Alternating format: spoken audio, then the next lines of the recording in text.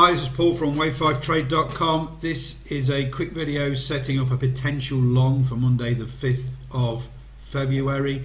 This is from our stocks swing trading signal service. Every day we scan for potential fifth waves on the weekly, the daily and 60-minute time frame, both long and short. As you can see, these are all the previous day's scan results here. Members simply click on the logo there and download all of the scan results for each day. So let's have a look at the spreadsheet for Monday the 5th. So as you can imagine, after last week there's lots of potential longs setting up, especially on the 60-minute and on the daily time frame. Lots of longs setting up there. So I've just chosen one as an example here. I've chosen ETSY. So let's have a quick look at the chart. Okay, so first of all we can see we've had a really long bullish move with ETSY, culminating in a wave 3 high here, and then the wave 4 has pulled back into our high probability pullback zone here, the green zone. There's an 85% probability if it finds support in there and starts to move higher, it's going to meet our automated target zone at $23 here.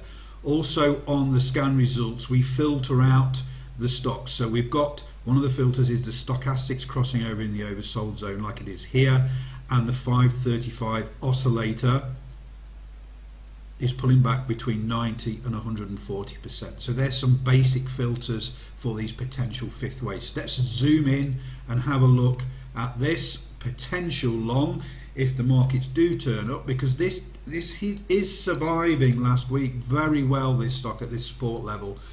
So this is the daily chart for ETSY, and you can see this wave 4 profit taking pullback last week really did hold at this level. So this is quite encouraging for Monday and for this coming week.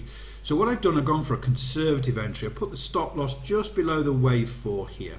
So the stop loss, the low on the wave 4 is 1862, so the stop loss is going to be something like 1858, 1857. The entry, I've gone very conservative here. Usually we enter going outside of our special 6-4 moving average high here, but that's too aggressive because we don't know if the markets are going to continue down Monday, Tuesday, but we just want to make sure that this has found support and started to move away.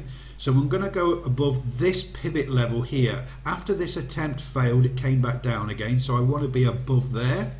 So a 2027 entry to go long gives us a risk to reward of 1 to 1.6 to $23 into our automated target zone there. So still a great risk to reward, but a conservative entry on this potential longs. It may not trigger Monday or Tuesday, it just depends how the markets go, but this seemed to hold up very well at this support level last week. So that's it for today. Have a great trading day, and I'll speak to you all tomorrow when I do another example.